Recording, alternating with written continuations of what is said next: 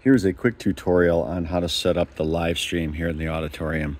A couple of things. First of all, you need to make sure that this cable is plugged into the side of the camera that goes down to the box.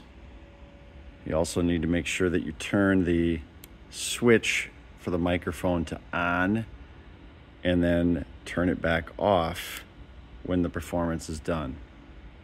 Okay, make sure that gets turned on and then off at the end. Then moving to the box. Okay, you'll have to turn it on. That's the power button over here. It will go to whatever happened last. You're going to need to, on the right hand side, there's this little dial. I know you can't see it, but there's some arrows and a button in the middle. Hit that middle button, get it to broadcast settings. Once you're on broadcast settings, hit that middle button again. Takes you to where you're going to set up the broadcast. Use the down arrow to set up.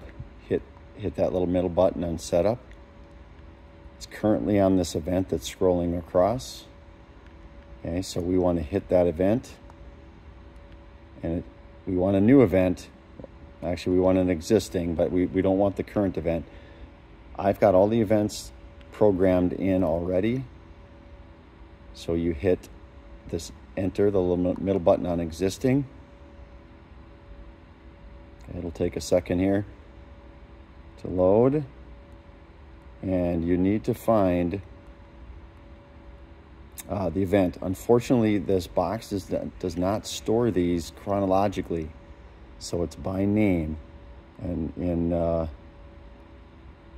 chronologically it would be nice, but we don't have it. So the next event up is prom on May 4th.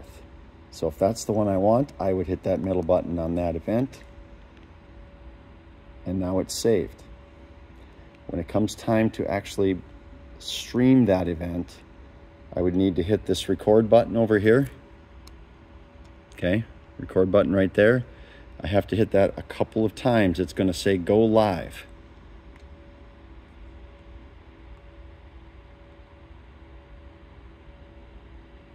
I had to hit it a few times until I get this screen that says go live.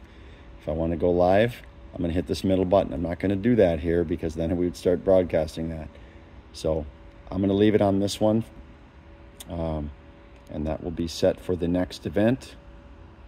So that is how you would get the event set up.